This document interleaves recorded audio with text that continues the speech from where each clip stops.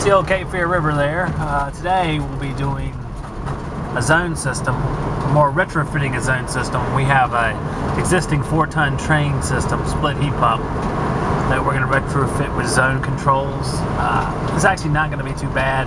It already has a trunk that's split into 2 sections. We have a 2-zone system. We're just going to take a couple of the runs from that one trunk and add a 6-inch power open close dampers to kind of bundle them with one side, and then there's going to be another trunk that does like a little frog type area. So that's the idea for today. It's an XCI or Ecojay panel, 2 zones, and we'll see how it turns out. This is our air handler. It's a train variable speed 13-seer air handler from 2008. That right there is the beginnings of our bypass duct coming off the plenum. Basically what I've created here is an extended plenum. On the far side heading that way is a 14-inch zone. And you see there's several takeoffs that come off. It's a bedroom over here and just a greater common area for the rest of it.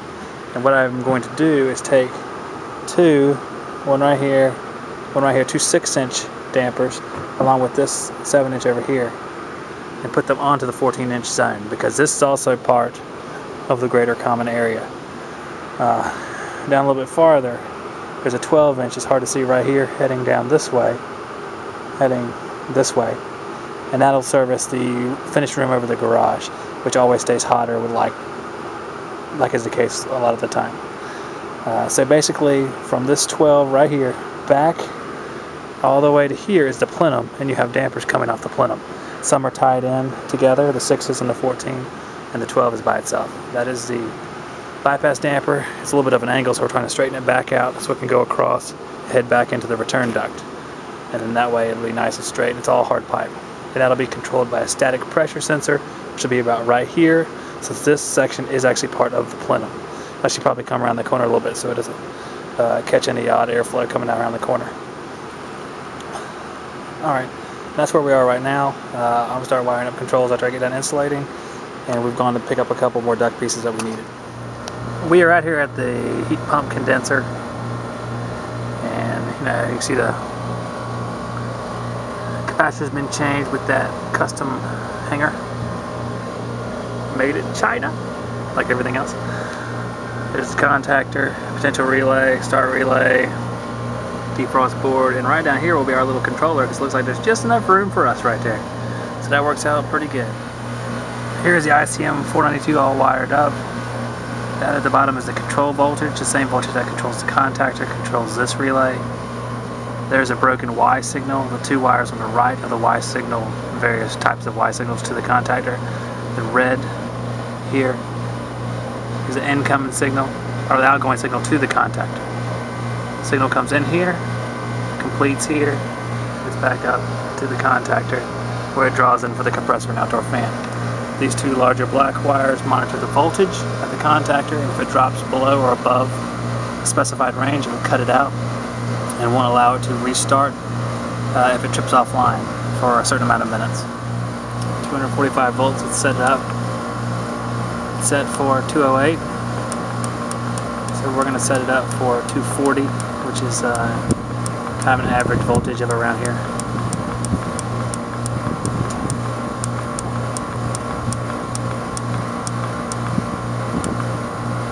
Delay. We're going to do a delay of, I think 180 seconds. This might take a little bit. Alright, we're set up for 180 seconds. We go on to the next task. Would be the over voltage percentage. Now I'm going to do, let's see, 5% of 240 is 12. That would be 252. So I'm going to go to about 6%. I don't want it too, well, 7%. Up into 250s, 255. Once you get up higher than that, you could do some damage. Under voltage is 15%. That's fine, because it's actually 208 equipment. So the only thing that's going to be affected by a drop of voltage in here or outside or inside will be the drop in transformer voltage. But that's really not what this is dealing with here.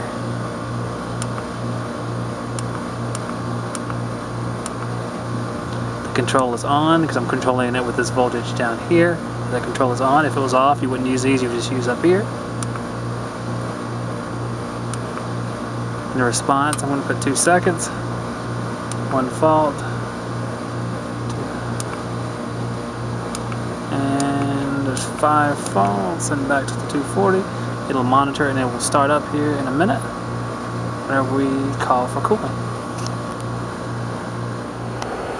As you see now, the condenser is running.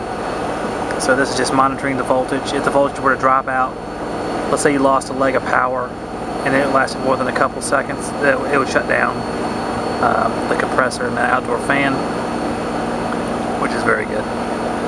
I've lost a few different motors because of losing a leg of power or a partial leg of power, where you have something like, instead of 240 or 230, you have 180 or 170 because you have 120 to one side and 50 to the other side to ground. So this is a good prevention for that sort of thing. Again, it does a lot for short cycling, doesn't allow motors to come off and come right back on again. It's just a good little piece. I like it with the zone system. I think it works good. I have a free stat upstairs so we can cut out the Y signal, and it might only last for a few seconds because the coil would then heat right back up again and the free stat would close again. This way you'll definitely have a delay, because in the case of the free stat, the thermostat doesn't know the signal's cut out. The signal's coming from the thermostat back to the free stat, so the thermostat still thinks the signal's on, but the free stat's cut it out, so the thermostat delay will not help any. So the outdoor unit would just come right back on again. So it does a lot for helping out the motors out here, and just making sure everything lasts as long as it should. So that is all for the ICM 492. I'm going to head back inside. I'll be wiring up the zone panel, zone dampers, and static pressure switch. Okay, our zone panel's in place. We have 2 dampers, power open, power close, 3 wires, 1 for power open, 1 for power close, and 1 common to run 24 volts to either one of those signals. The outgoing wire to the equipment also supplies some power to the static pressure switch, which is here, which has an adjustment knob in the middle.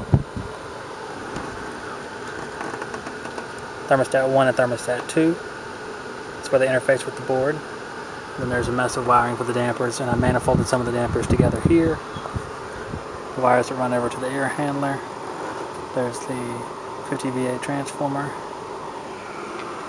And you can sort of see that inside there. That is the leaving air sensor. So that is where we are. We're about to turn it on now as soon as I close up the door and power up the system. Alright, the static pressure switch came pretty much in a perfect position already, which is kind of nice. The bypass damper is barely closed with both zones calling. So when I shut down the main zone in a minute, the bypass should open a little bit there to let some of the air come back around, so the static pressure doesn't get too high. We're at 59 degrees in the supply trunk, and all the lighting there is just different LEDs to indicate the functions. Red for power, yellow for compressor, green for a fan, orange for a reversing valve. And it's the same way with both thermostats. It lets you know what it's calling on which stat and what the unit is calling for on this side. And that green and red indicators right there are whether or not the dampers are open or closed. And this right here is just the 24 volts of power. So we're pretty much done. I'm going to shut down the main zone to make sure everything's working alright, and we should be good. Okay, we shut down the main zone. The bypass is modulating open and shut now to allow some of the air to pass back through the unit and lower the static pressure in the duct. All of our little 6-inch runs that are on the other zone are red because they're offline now. And down there, you can see our 12-inch zone is calling, and you can see our 14 zone is not. So now temperature drops a little bit because we have a smaller zone, more air is being bypassed, and the coil's getting colder, therefore the air around the coil is getting colder.